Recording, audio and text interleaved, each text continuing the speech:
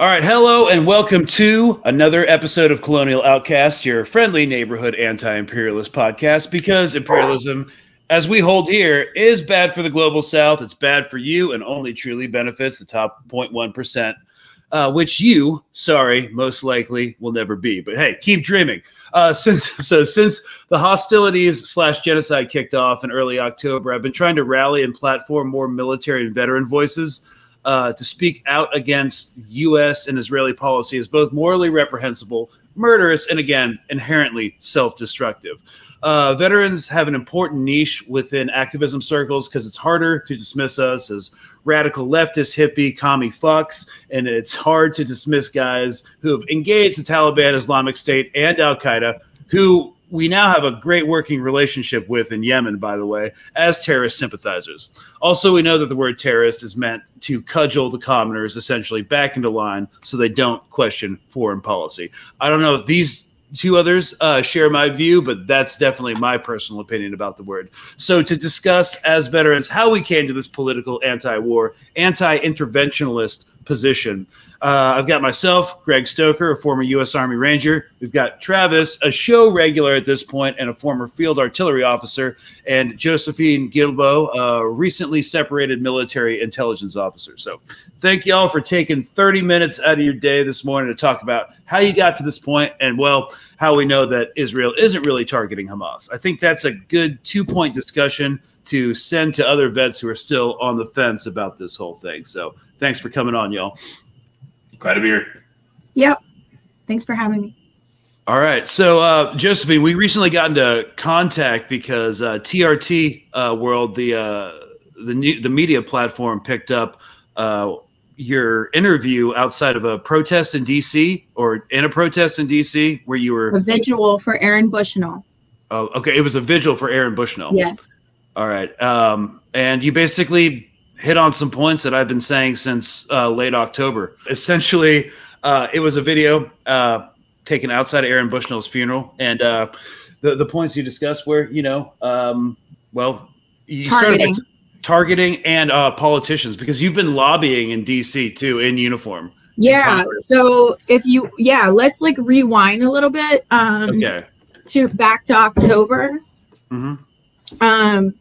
So, I'm a 17-year military veteran. I've worked in the intelligence community, both within the DoD and other agencies, actually. And I came to this conclusion because about 7 years ago, I had an assignment where I was following local news media in the Middle East.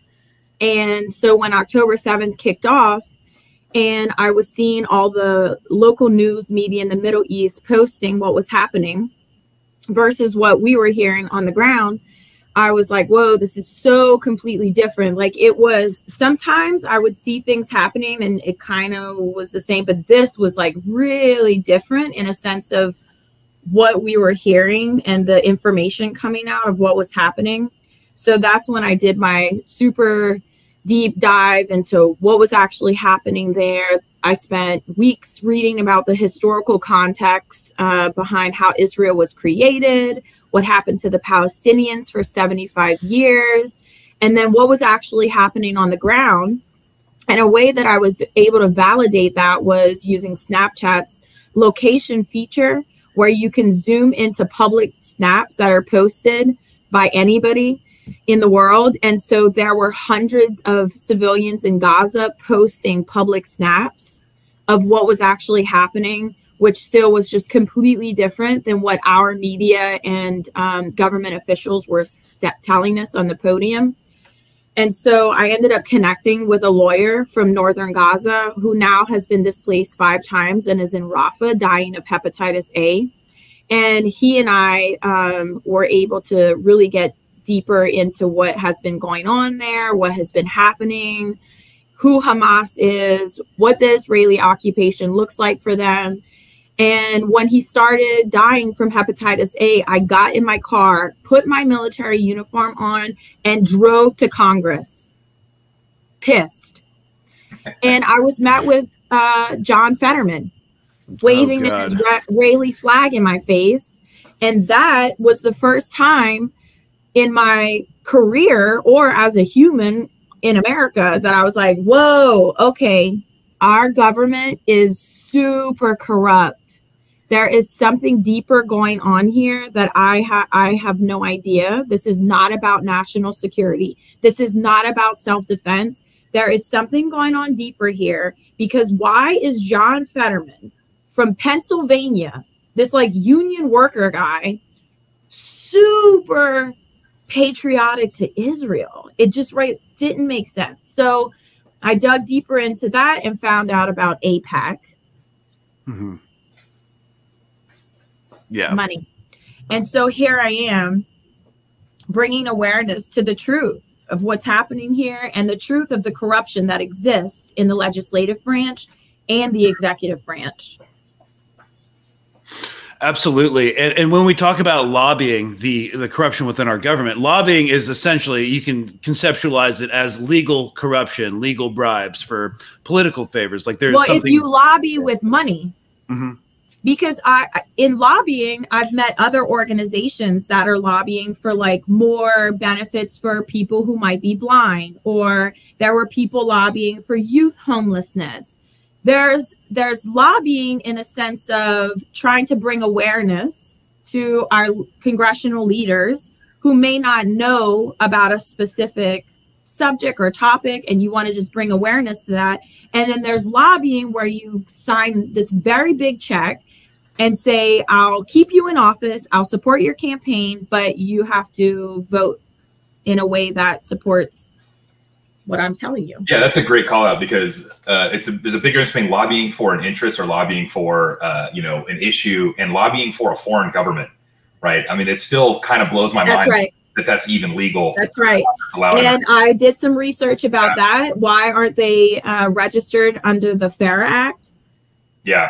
No lawyers have come together to actually take this to court and make a big deal about it. And so they just go under the radar. Yeah, because they're, I mean, a lot of people, you hit on it, right? Like, we'll get you elected, or we'll get you elected next time.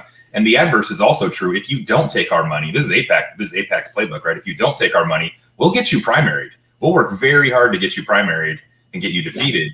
Yeah. And they seem to be more.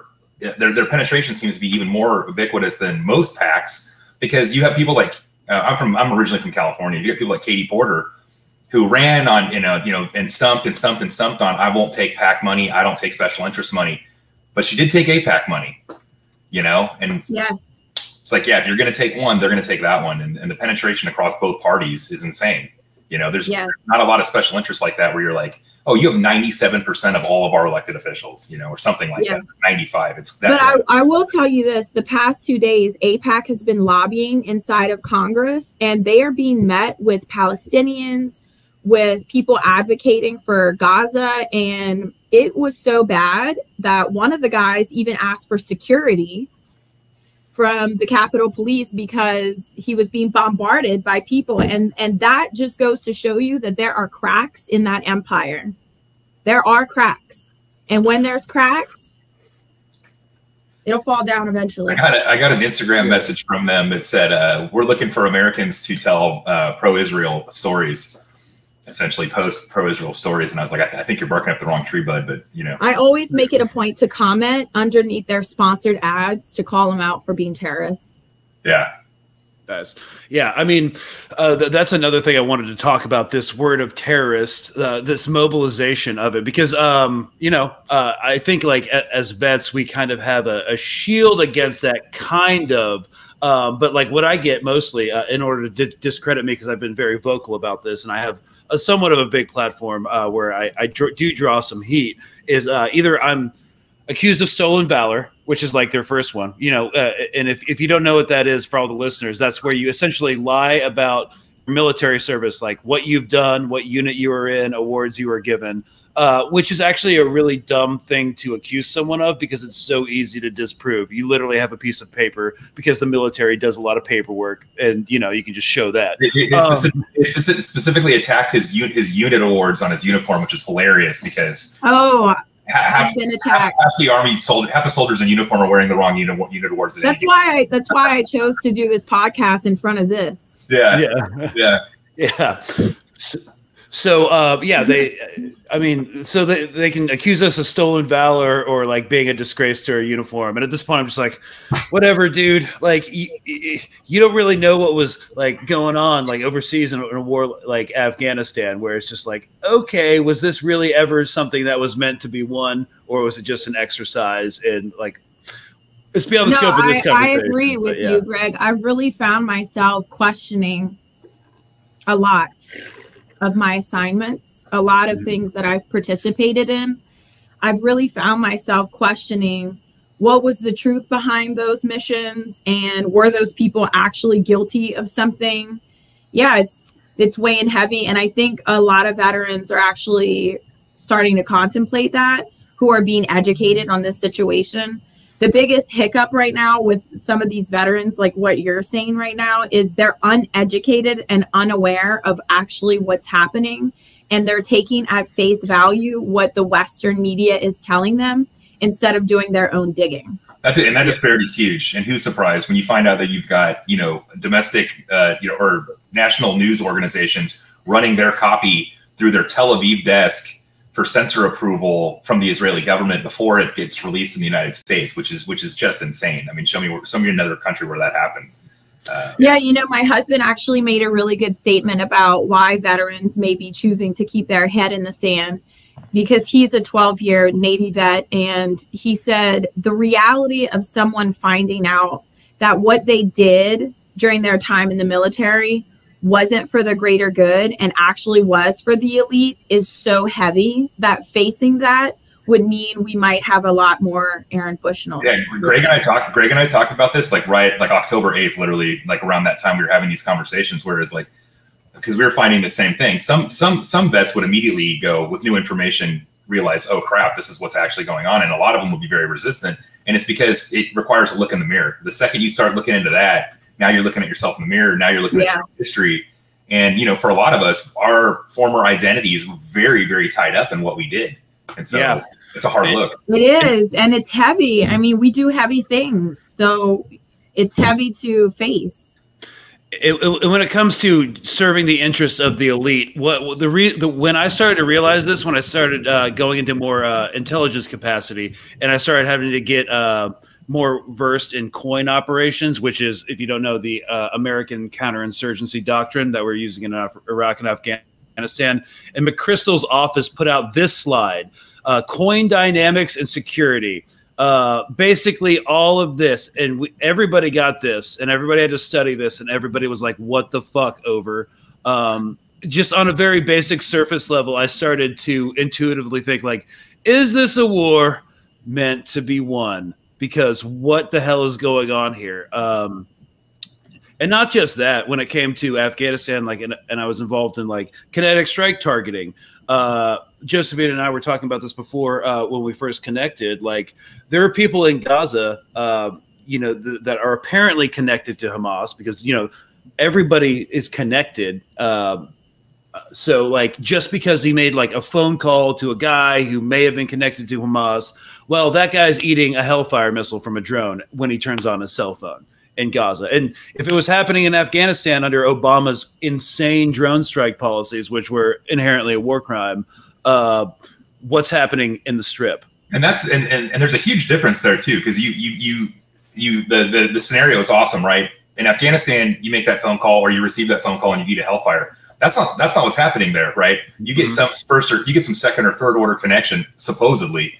I would argue they're not targeting anything, but I would argue they're targeting population density centers. But and instead of a Hellfire, destroying infrastructure, which is a direct fire, point to point munition of limited yield. They're dropping GBU. They're dropping 2,000 pound GBUs on there. Some guided and some not in a city. And you're talking about when how we all started switching around how we viewed this. One of the biggest points for me.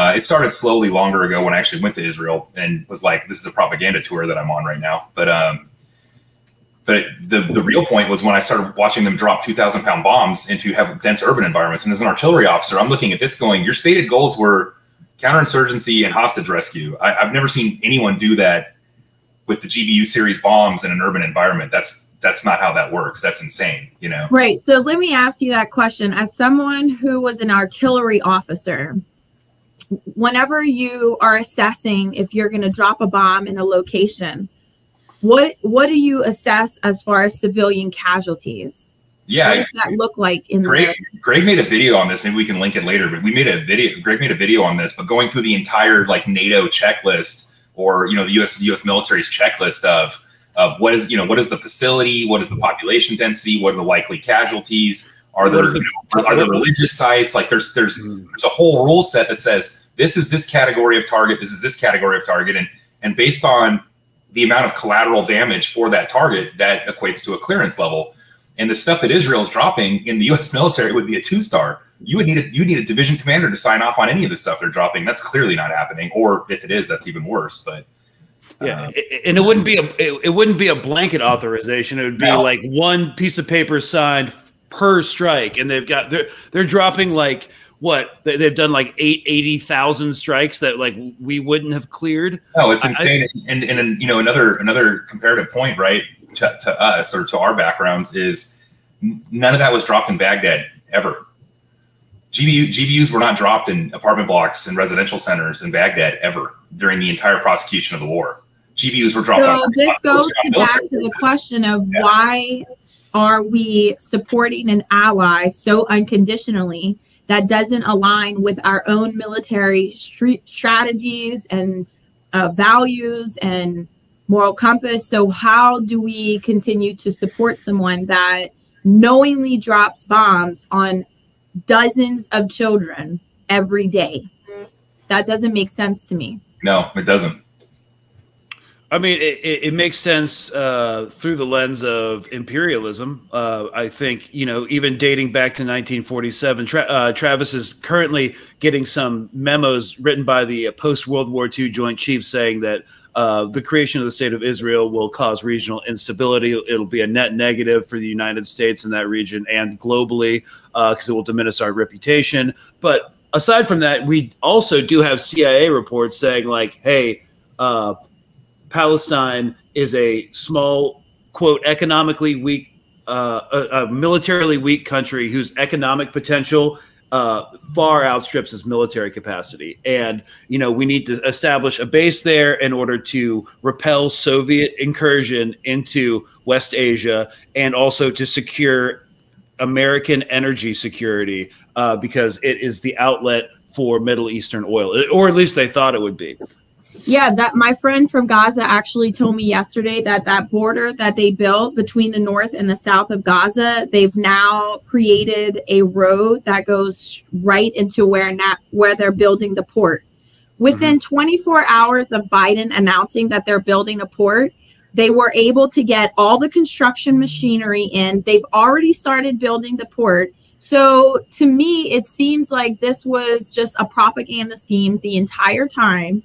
And most of the people in Gaza do believe that this is going to fall right into being a port for them to extract the resources that exist in the Mediterranean Sea. Yeah, if they build a road like that, you know they're going to fence the north side and the south side of that road. It already is totally blocked off, so and now they've built a road into two segments now, into two different security segments where people won't be able to move freely again. Yeah, right. Not only that is I was talking to some Navy Seabees, and those are guys from the Navy Construction Battalion. If you're not tracking, for the listeners, they can build a temporary port in like no time. It wouldn't take 10 months. So what that says is they're not building a temporary port. They're having to use more intensive construction techniques to build a permanent port. Yes. Yeah, the US. Yes, you know what? I'm so glad you said that, because I know that the horizontal and vertical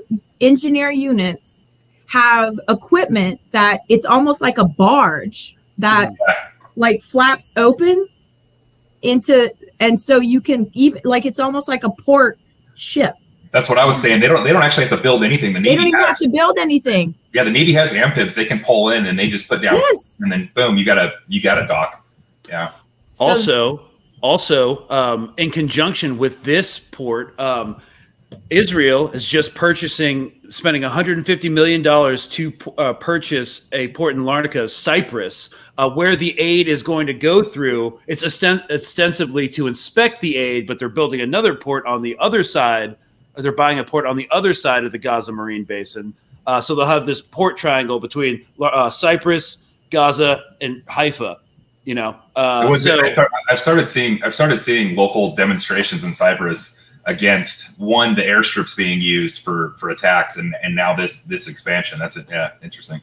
Yeah, because Cyprus, still houses 2 UK air bases, which is in fighter sortie range of Yemen. So in case you're not tracking, fighters are taking off from Cyprus to bomb Yemen. And I actually just did a podcast that's going to be released later today about Cyprus. With an international relations specialist from there. But yeah, not only that is the idea of the Eastern Mediterranean oil pipeline, which died in 2001 because it was like politically unfeasible, is now back on the table. You have Ursula von der Leyen from the EU, which Claire Dowley calls Frau Genocide, going to Cyprus to do something.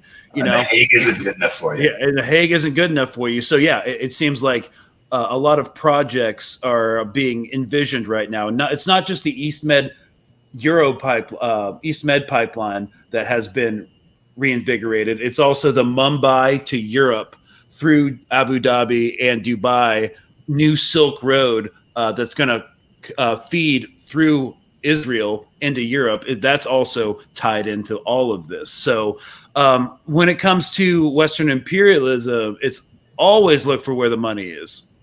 And the special interests. Interesting. I want to ask you a question, because you talked about at the outset following local journalist movements and stuff like that.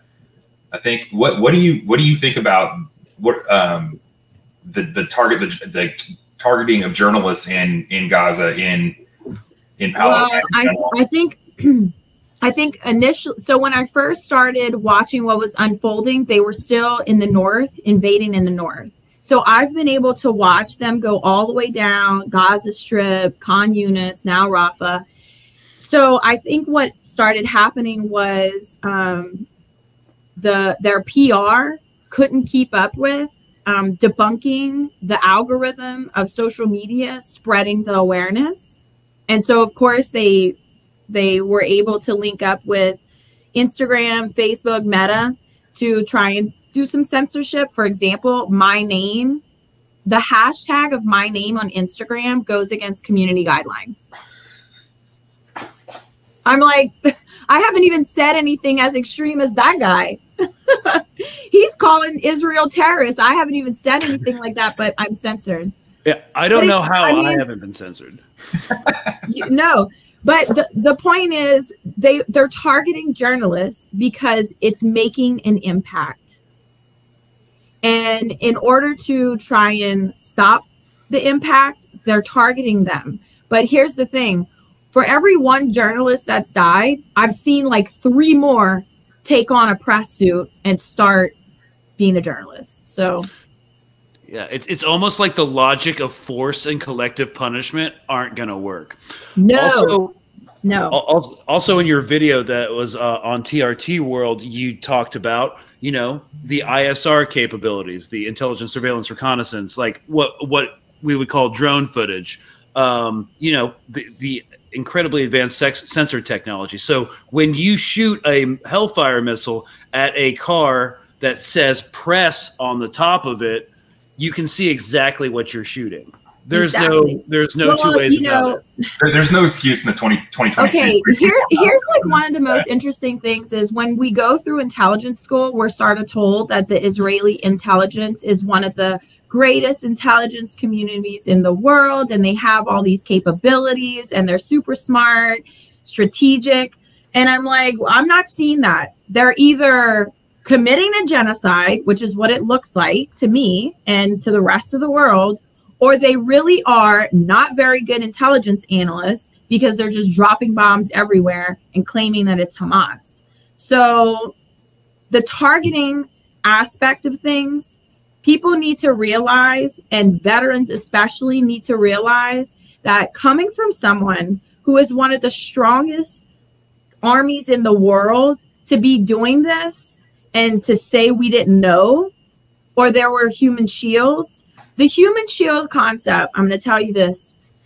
In America, if there is an active shooter inside of an elementary school, we drop 2,000-pound bomb on it. Duh. Are we going to drop 2,000 pounds of bombs on the school knowing that the children are inside? Or are we going to do some sort of urban op to take him out? Yeah. What are we going to do here? I and whatever they're going to do, I saw someone else that's the expectation we need. Yeah. I saw someone else rephrase that same point as like, what if Hamas wasn't in his Tel Aviv hospital? Would the IDF bomb that hospital? Exactly. You know, I mean, exactly. In order to not be hypocrites and for consistency's sake, we need to start dropping active shooters in hospitals and schools. Yes. If there's an active shooter in an elementary school, according to Israeli government's strategies, you must bomb the entire school. Yep. That's what this term human shield that they keep referring to means in a sense of an American concept. Yeah, 100%. But also like, I just want to ask her a question about something she said, Greg, real quick. Yeah. You were talking about like competence level, and we've looked at competence level on the ground, just watching operations and how units are performing in the field, like what the kind of security they're pulling, how close Hamas is getting to them, stuff like that, stuff that we can see and know. I'm curious if you have seen examples of competence level on their intel side, because I have to assume if the Army looks this degraded in amateur hour, in these components, I'm curious, is the intel section the same way? Well, actually, I think that the Israeli forces have an understanding that they lack competence, both in intelligence strategy, in field strategy, which is why they're dropping bombs, because they don't have the ability to actually do urban ops and take out these high-level commanders. Agreed. So they just keep dropping bombs. These are reservists that hardly ever do any field training, obviously, and they're doing TikToks. That it blows my mind. They're doing TikToks in the middle of a war. I don't recall ever doing that even during field training. Right. And also, I keep trying to bring this up, and I bring it up all the time, but in case there are other vets listening, their entire military doctrine is based on collective civilian punishment. In 2006, when the IDF invaded southern Lebanon, they got rolled up real quick by Hezbollah. Okay, so what they did was they carpet bombed the shit out of a suburb in West Beirut called Daya. And because what they wanted to do was hurt the civilians so badly that if Hezbollah ever tried to attack them again, the civilian population in Lebanon would stop them. It's a completely absurd doctrine to have for your military, but it serves the core. It's at the core of Israeli policy on the ground, operational policy. And so basically what they're doing, and the only thing they can do, again, because they are a conscript military whose leaders are, quote, unequipped to fight a real war. That's from a official U.S. Army literature from the 2006 war. They put collective punishment on civilians in order to pressure the combatants to lay down arms. And that is collective punishment, obviously, which is a war crime. Their entire military doctrine is, in effect, a war crime. Yeah, remember, well, Greg, let's talk a little bit for a second about the combatants themselves. Yeah. And who is Hamas? Because I feel like people keep saying Hamas, terrorists, and don't actually take a look at the group, the mission of the group, the background of the group. And I think it's important that as veterans, we touch on who these people actually are and what their goal is, so that people don't put them into the same category as, let's say, ISIS. Yeah, I remember one of my Joes in Baghdad in 07 during the surge talking about a group that had just attacked us and kind of loosely using the phrase terrorists. And I remember telling him, hey, these guys attacked us. We're uniform military target. I didn't say occupying at the time, but I was like in their country. I say foreign invaders. Yeah, it was like when you shoot at us. I was explaining, like when you shoot at us, that's not terrorism. That's insurgency, and we've done it too.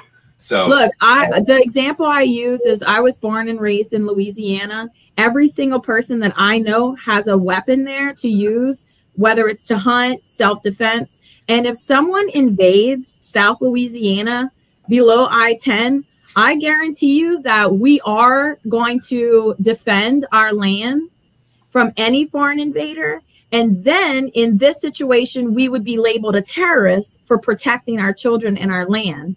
And that's sort of what's happening with Hamas here. For 75 years, their people have been targeted over and over. Their children have been targeted. Their economics have been targeted. I mean, in every aspect, they have been dehumanized. There's no freedom of movement. And so what do you think is going to happen when you push people into a corner for generation after generation? You have these teenage boys who watch their parents get killed, their siblings get killed. If that were us here in America, we already know what we're about to do. I think that's an especially good message for veterans, because it's like you voluntarily picked up a rifle with none of those circumstances. Yes. Think about if you had grown up in that environment, whatever militant group was present, that's where you would be. I also want to say, having been to JRTC, I would rather smoke myself than invade Southern Louisiana. But Fort Pope. Yeah. But yeah, like to me, that's a message that I've had conversations with other veterans, and that one resonates, because it's like, hey, okay, you did this, you joined the military anyway, and your parents were fine, and your neighborhood was fine. Yeah, well, imagine you're telling me you're not joining. Yeah, exactly. Yeah. Imagine you have this culture and these families and these people that for 75 years have been getting attacked. What do you think they're going to eventually do? I mean, it's inevitable that they're going to resist. Absolutely. And it's not just that. Like when the average person uses the term terrorist, it's either because of Islamophobia generally, because cartels use objectively terror tactics, but we don't call them terrorists necessarily. But it comes down to tactics. People think like, oh, they're terrorists, they're suicide bombers, they use explosive belts, they use nerve gas. It's like, according to the Israel's Ministry of War, the last suicide bombing by Hamas was in 2008. They've completely rebranded as well. So when it comes to terror, when it comes to like tactics, and especially like thinking about it from like targeting terms, or like our, U.S. military terms, to me, like what defines terrorism and doesn't is effects. Like, what is the desired effects? Because if you look at like the FBI goes, you're a terrorist if you're a foreign actor and affiliated with a foreign terrorist organization. The FBI says domestically you're a terrorist if you commit illegal acts in support of an ideology. Then the FBI will call you a terrorist. I was just reading their definitions just out of curiosity. But to me, what makes a terrorist or not is effects. What were your desired effects? Were your desired effects, inflicting damage and trauma on the civilian population or civilians? Because if that's the case, then yes. Or at least that specific behavior was, but again, if you're attacking military forces or armed forces of any kind, as we saw on October 7th, I mean, a lot of those kibbutzes are armed. Those aren't civilians. When you pick up a rifle, you're not a civilian, and so I think. Yeah, I think it's important for us to really look at the criteria of what our government is labeling terrorists. For example, the Houthis, they were blockading the Red Sea, which is a non-violent way to respond to what's happening in Gaza, which is a genocide. It was a nonviolent way to respond, yet they were called terrorists for doing that. And to me, that was sort of the equivalent of putting sanctions on a country.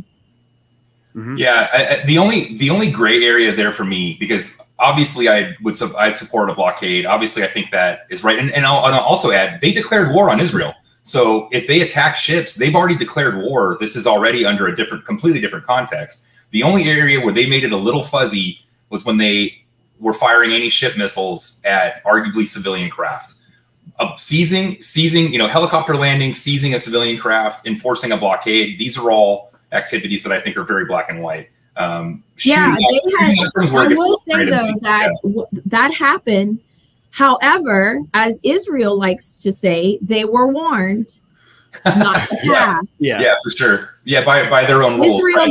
Israel gave a 12-story building 2 days ago a 1-minute warning to evacuate. The Houthis for weeks and weeks have said, do not pass. You're not allowed to pass. If you do pass, we're going to respond appropriately. Mm-hmm.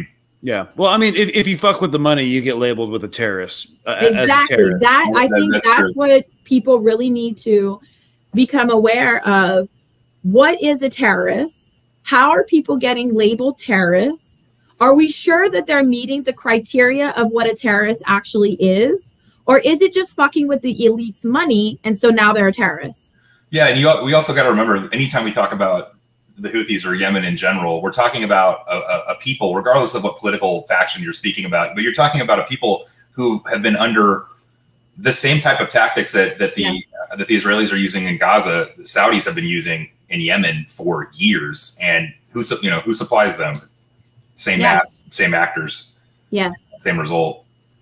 Yeah, and people, I guess one thing I keep hearing in the media is like, oh, the Houthis are just using this to like rebrand and, become a regional player and like reshape their image. It's like, and Russia's doing the same thing because they're speaking out against the genocide, and so is China. And that's another point. Like, even for the really cynical, like global security people, it's like, yeah, they are. They're all looking better than we are right now. You see why unconditionally supporting Israel is a bad idea for U.S. national security. And it's almost Thank you. There you said it. It is bad for U.S. national security. And that is how you tie back to the congressional leaders, the executive branch, who truly do not care about our national security, because on an international level, we are being viewed as the bully. New alliances are being made. Older alliances are becoming stronger. And so to say that they're doing this for our national security, absolutely not. Absolutely not.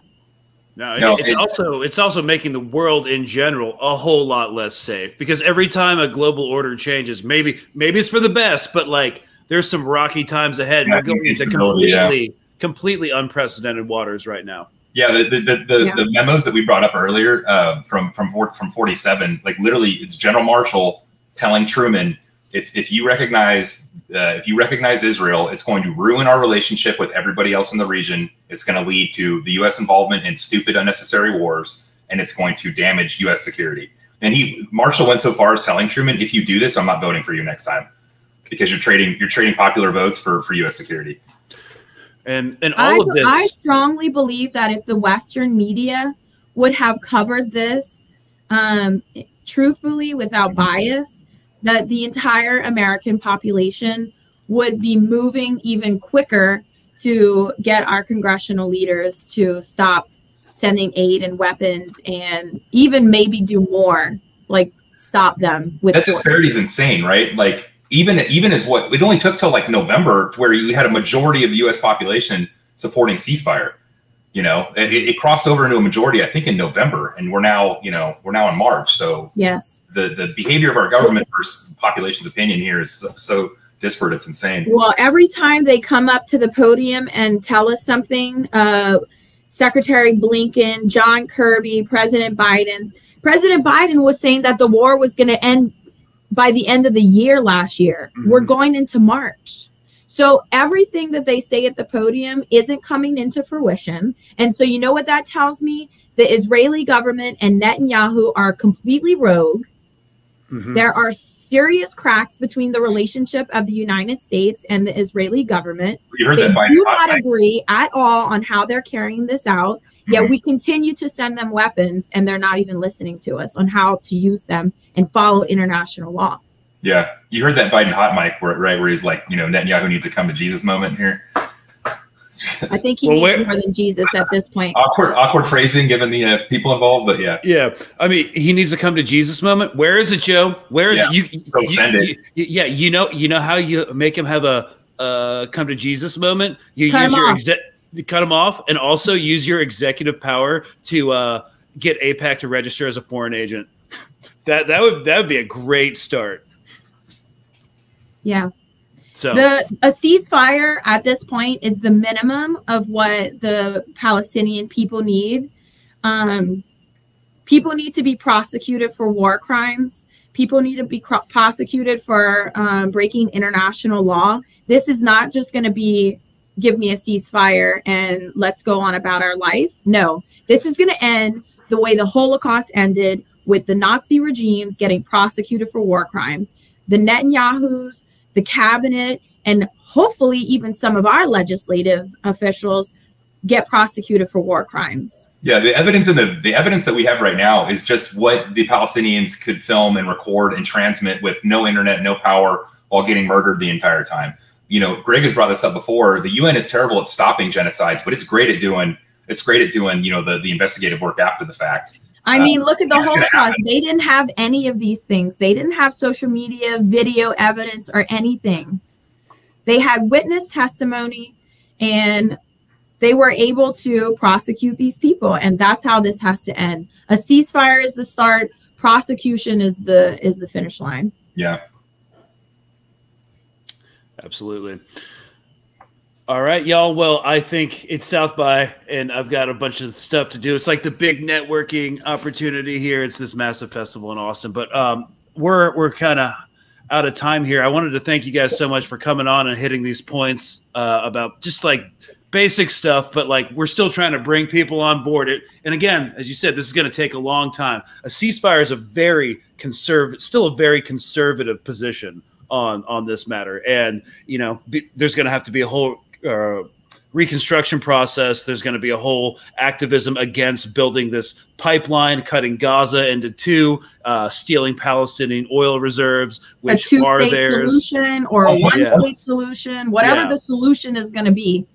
Once journalists can freely get back into Gaza, they're hosed.